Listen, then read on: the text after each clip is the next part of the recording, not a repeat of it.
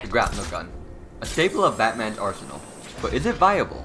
Hello, and welcome to Fast Physics. Hello, I'm Ryan. I'm Tommy. And I'm Hater. The grapnel gun works by using a motor within the gun to pull on the cable, which attaches to a ledge or building. Today we're looking at the iteration found in Batman Arkham Knight, the grapnel gun Mark I. We'll analyze the forces exerted on Batman and determine whether the tool is viable or incredibly dangerous. The situation takes place in Gotham City. In this clip, we see that Batman starts from a zero velocity hanging from the grapnel gun. The gun then begins to reel inwards, causing Batman to accelerate upwards. We're trying to find the acceleration and input that into our equation so that we may determine the tension force of the grapnel gun. Determining the tension force will allow us to see whether Batman's arm will be torn out of its socket due to the intense levels of force pulling on his arm. According to the Batman Arkham Knight Codex, Bruce Wayne weighs 95 kilograms, and that's without his heavy armored batsuit and numerous gadgets. Now we know that an average load of a US soldier is approximately 60 pounds.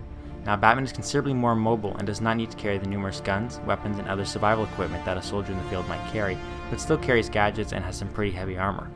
We decided that an appropriate weight would be 30 pounds or about 14 kilograms. In total, our system of Batman has a mass of 109 kilograms. Now, we can figure out Batman's displacement.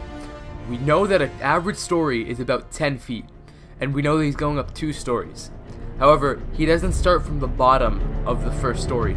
He starts about 3 feet up, which is why we'll take away 3 feet from the first story, have the entire second story, and then add about 1.5 feet for the roof. Our first step is finding acceleration. Here's our equation, and here are the values that we'll be using. We convert everything to metric, and our time value is found from using 19 frames over 30 frames per second. That's about 0.63 seconds.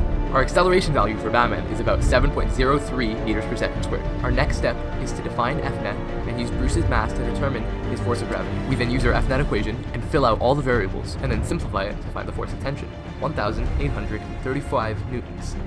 So the grapnel gun exerts a force of 1,835 newtons.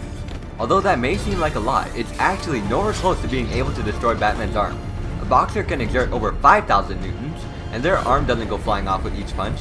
No, and not only that, Bruce Wayne is in peak physical form, so it would be even harder to rip off his arms when he's already got them ripped!